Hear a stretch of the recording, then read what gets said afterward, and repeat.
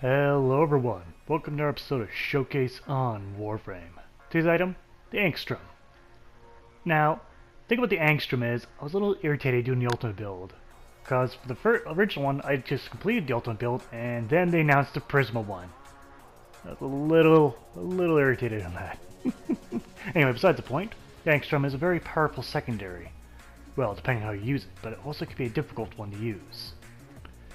Anyway, you can see the accuracy is fairly good, which is questionable. Charge rate, which is charged, is 1.5 seconds.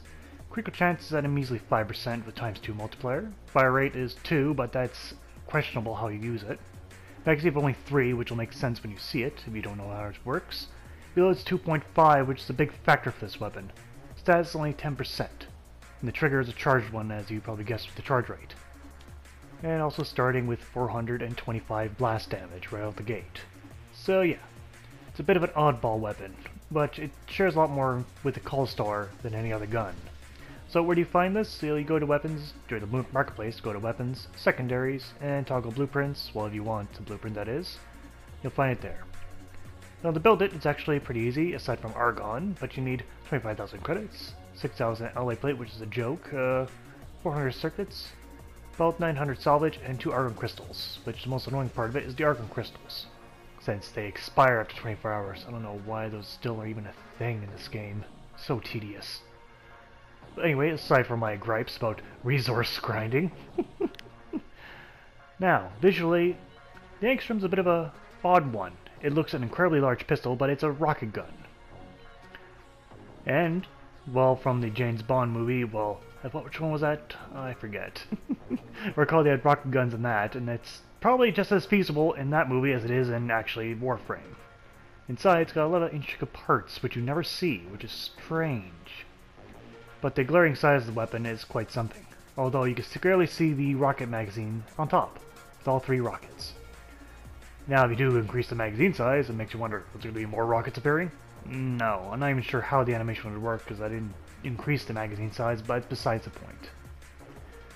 So, here's a full cycle of firing. As you can see, when I hold the trigger, it absorbs all rockets in, or if you just pull the trigger once, it'll just fire 1 rocket. Once all the rockets are absorbed, you can see it fires, and in a split second, rockets fly out. So you got a whole bunch here. And you can actually zoom in on these things without too much trouble. They look a little weird, don't they? But if I advance time again, you can see that their spread is actually quite heavy, despite the actually saying 26 point something. It's besides the point, as you see the spread's quite large. And at this point, it blankets the entire area in front of me. Wherever I'm aiming, it's pretty much an explosion. So, pretty neat. But now let's see that from real time, from my perspective, and from everyone else's. So you charge it up, and you fire, and everything in front of you explodes, and very quickly. So yeah, unique firing animation, but is it useful? Well, first we get on to that, let's talk about the upgrade, the Prisma Angstrum. So, the Prisma Angstrum, they announced it right as I was completing the regular Angstrum Ultimate build, but the Prisma is an upgrade. Is it a huge upgrade? Well, no. But anyway, where do you get the Prisma weapons? If you don't know, it's from Barketeer, the Void Trader who visits every second Friday. Similar to the idea of that weird trader from the Destiny game. I forget his name actually, I only saw him once. Besides the point, it is actually quite, it's more worth it to get the Angstrum, despite it costing you lots of ducats, and prime items to get said ducats. Okay, so what's the big change? Well, first and foremost, you got a better charge rate. It's less than half. That's like one big thing right there. You want that. Now, the critical chance has been doubled to 10%, but I find that a very small point. There's not enough projectiles for me to warrant me to upgrade that. And also, the reload speed's also not been halved, but significantly less. About 0.7 of a second faster. Which again, you can, every time you hold the trigger and fire all 3 rockets, you need to reload, so that's a very good thing to have. So that pretty much wraps up the stats, so it's always better to get Prisma.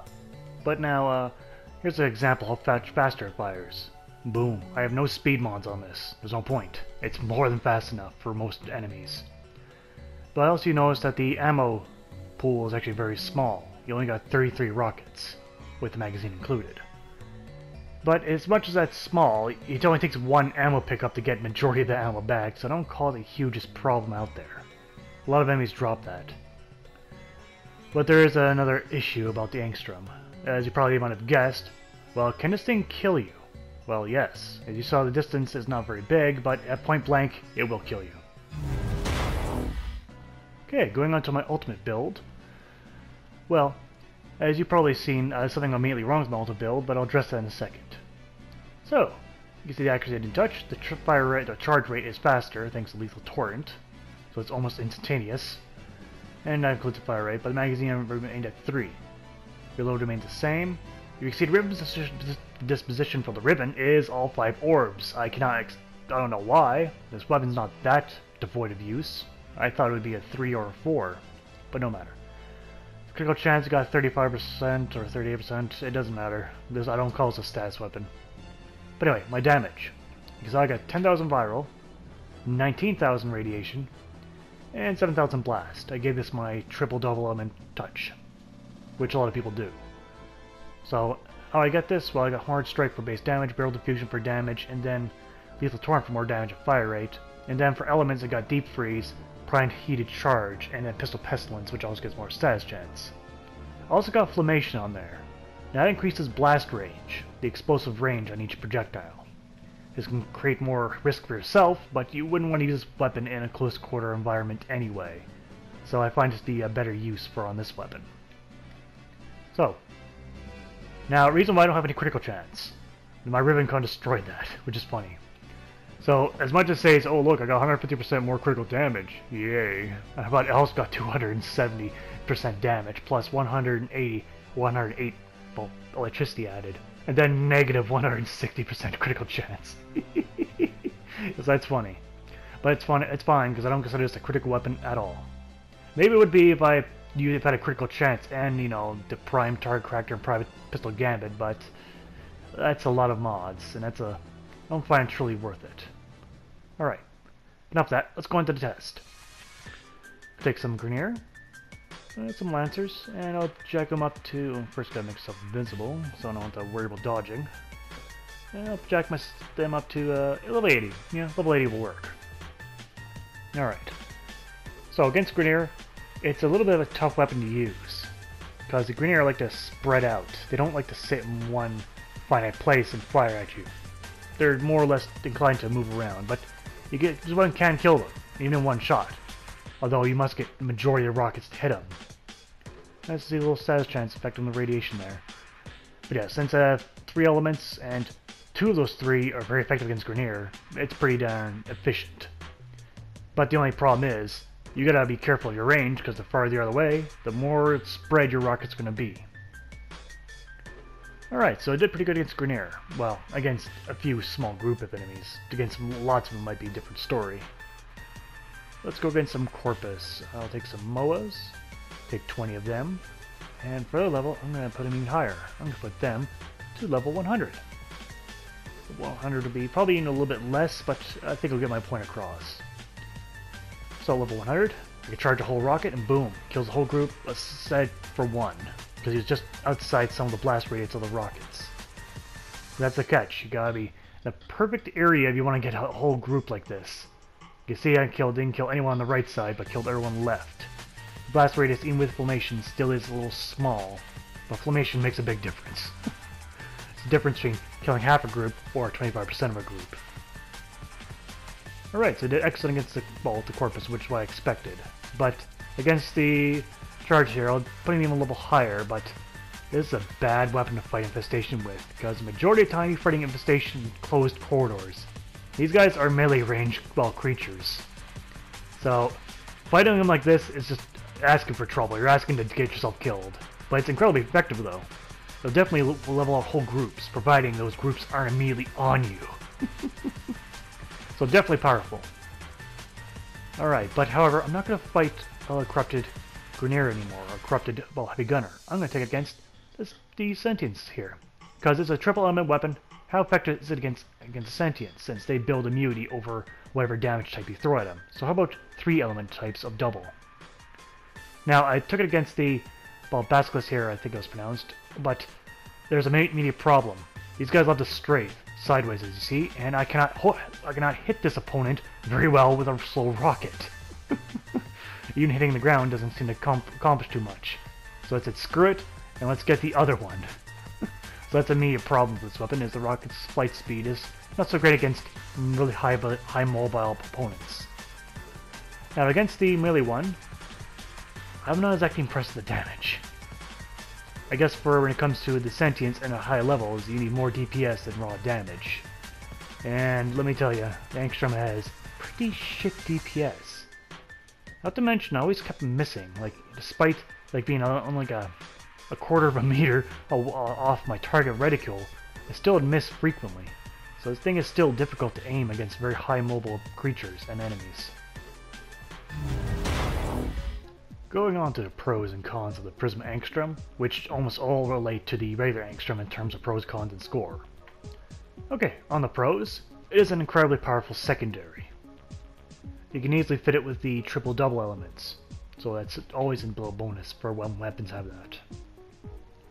Alright, and the Prism version is definitely faster to write and make it actually usable, like more comfortable to use. Now, that's kind of where the pros end. The cons are, however, the weapon's still incredibly awkward to use, given its bolt fire rate. The rockets are slow. The spread on those rockets is immense. The weapon can easily kill you with it, so it's very self-user hazardous there. Yeah. Not to mention every time you charge up a shot, it must be reloaded. There's a lot of cons I can throw at this, but you kind of get the idea. So that's enough for pros and cons. Now for the score for the Angstrum. Damage, I'm going to give it 8 out of 10. This thing is not lacking in damage. It has plenty to spare. However, the accuracy is, I'm going to give it 3 out of 10. It's not the worst accuracy in the game, but damn is it hard to use with that heavy spread on it. Design, I'm going to give that a 5 out of 10. I like the idea of a rocket pistol, but the Angstrum is not the best rocket pistol in the game. There are others, and there's others that do it better. So, ammo, a 3 out of 10. Now, as much as very few rockets you get, it's very easy to refill. You just need one pistol ammo to pick up, and there's plenty of those. Miscellaneous, I'm going to give a 5 out of 10. It's effective against enemies, but not all of them. The rockets are slow. It has to be reloaded every time. It's just a lot of irritations attached to this weapon. So in total, I give the Angstrum 24 out of 50. It's bad, but just meeting that bad requirement given to all the awkward things that come with it. It's a powerful weapon with a lot of baggage, and that baggage is what holds it back, what other weapons don't have. So, is the Angstrum worth it? Well, in my opinion, the answer is no. It's not worth it. It's probably the reason why it has a disposition of 5 orbs out of everything else. Because not a lot of people use it because it's just awkward.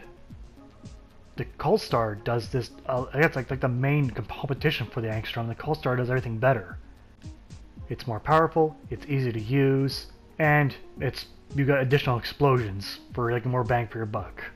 But that's been Showcase for today. I'd like to thank you all for watching and hope to see you guys next time. Take care out there.